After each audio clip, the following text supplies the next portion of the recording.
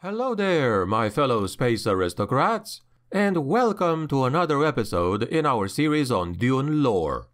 In fact, we could say that this video belongs in the famous characters subtopic too.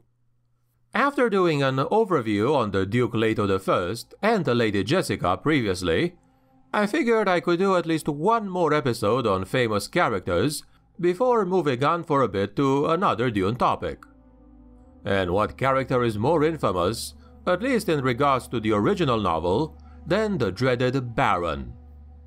Ladies and gentlemen, I am your host, the grimdark narrator, and without further ado, let us proceed, shall we?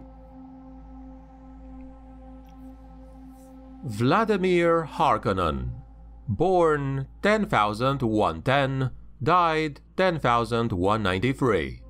Siridar Baron of the Gidi Prime World during the reign of Shaddam IV. Vladimir Harkonnen was a person embodying the characteristics of his bloodline to a very high degree. He was shrewd, cunning, and a glutton, carrying a weight of 180 kilograms at the time of his death, aka 400 pounds. He was in addition a voracious pederast, calling supple bedmates from a nigh-on inexhaustible supply of unfortunate slaves. But his greatest appetite was definitely for power. In the final years of the Padishah Imperium, his ambition was to put a Harkonnen on the throne. Had he succeeded in that, it would have been an ironic triumph. House Harkonnen rising from the depths of ignominy to the apex of intergalactic rule. Vladimir was the scion of a family with a long history of ruthless self-aggrandizement. Ethical complacency may condemn its practices, but only with the caveat that the entire Imperium be condemned. The feudal structure of the Padishah Imperium was stable only as far as there was a balance of power among ambitiously antagonistic forces. Constant distrust and the willingness to resort to any means remained the price of security.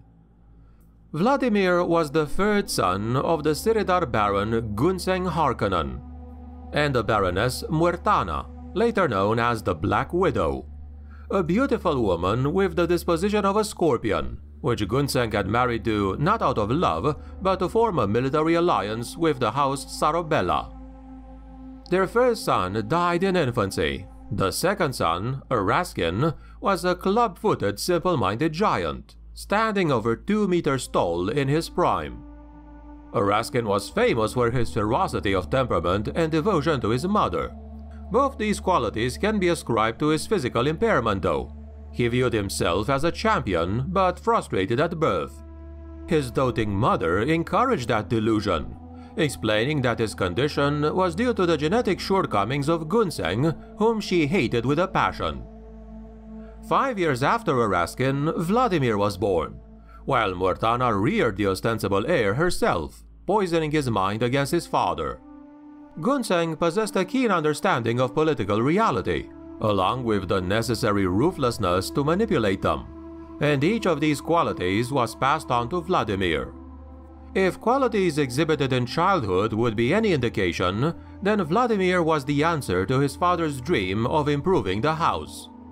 As he grew into a man, he received a lot of training in martial arts, in musical arts, and the political arts, from the best tutors his father could afford. He soon showed a great intelligence, an insatiable hunger for learning, and a great ability to absorb all that he was taught. Although stocky of build, he was well knit, darkly handsome, with a full round face, and charming in an earthy way. His baritone voice was notable for its strength, its range, and suppleness. The poet Syl Reeve Perrin does provide a contemporary description, and I quote, "And what a prodigy he was, handsome and penetrating, with full lips and hardy features. At 18 he was already commanding a strong presence, born to rule." And when he sang, even the cynical courtiers Gunseng had inherited produced crocodile tears of rapture. Perhaps only hindsight enables me to think I sense something evil beneath the strong, manly appearance, especially during his most charming moments. Maybe it was his voracious eyes, missing nothing, consuming you as they looked. But to witness his quality in fencing matches, Cheops tournaments, and musical performances was simply to be impressed with the man himself. Even then, he was the commander of Harko's Praetorians and privy to Gunsang's deepest counsels, which excluded his mother and older brother. It was obvious that he was being groomed for the barony, for how else could it be? End quote. Gunsang's definite preference for Vladimir, an affection that was genuinely returned, would cost him his life. At a state banquet, Raskin would murder his father and attack Vladimir too, almost killing him before the mentat Chardin Cleese stuck a poison needle into Raskin's neck. That night, Vladimir changed. That night, he would strangle his own mother. And at the age of 20, he had become the Baron Harkonnen that would become infamous much later. Vladimir would rule by very drastic methods. The fate of his father taught him that weakness bore its own fruit, and furthermore inherited a cunning brutality from his grandfather and mother. After the family had seemingly been destroyed, and despite the constant power struggle, Vladimir would prove to be a diplomatic genius. He managed the remarkable feat of rapidly restoring the family's power and fortunes by manipulating several business ventures. During his rule, all the Praetorians and planetary military officials were subjected to deep psychochemical interrogation. Those that failed were simply killed. Anyone with Sarobellan sympathies or connections was publicly beheaded. The minor aristocracy was shaken up and brought in line with the threat of their extinction. But Vladimir aspired to a more favorable relationship with the imperial monarch to further his own financial ambition, his immediate goal being Chom directorship.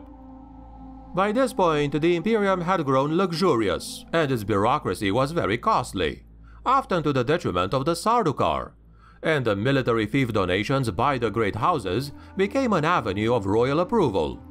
Thus, the first tactic was to demonstrating his great loyalty to the emperor and voluntarily donated 20% of the estimated annual Ziranium mine profits to the Sardaukar. Vladimir would form lucrative partnerships with lesser houses, while he channeled donations under various labels into imperial accounts. House Corino received royalties under the table, along with military conscripts, raw materials, and finished products on kickbacks. Vladimir had an instinct for the timing and placement of all bribes, which ensured him great success. His staggering financial successes were eventually questioned by a Landsraad delegation of inquiry, and to them he said, and I quote, "What benefits the Harkonnen benefits the Landsraad, Chom, and everyone else. Those that accuse me of corruption are poor and just envy my success." Maybe the greatest tool in achieving all this for the Baron was the mentat Chardin Cleese, or at least until his death in 10,162 AG. But by that point, the fortunes of the House Harkonnen had reached their peak. They acquired the melange rights to Arrakis. The mentat was succeeded then by others, twisted and more distant, and the Baron had them all killed when they had outlived their usefulness. House Harkonnen oversaw the spice production for a percentage rated according to yield. Chom received 20% of the production to be apportioned among Landsraad directors, the Spacing Guild received 15%, the Bene Gesserit received 5%, and House Harkonnen kept about 20 to 30%, with whatever was left being, AirTags, gifted to the Emperor. This contained incentive for producing as much as possible, which meant applying the tightest of harnesses and harshest of whips to the subject population of Fremen. Count Glosuraban was Vladimir's eldest nephew and slave driver, exercising Harkonnen enthusiasm, becoming known on Arrakis as the Beast Raban. When the Bene Gesserit Gaius Helen Mohayim demanded the Baron to conceive a daughter for the Bene Gesserit breeding program, the Baron initially refused. He reluctantly agreed eventually, but the first daughter conceived turned out to be too weak for the desires of the sisterhood. Subsequently, Mohayim asked him again to conceive another child.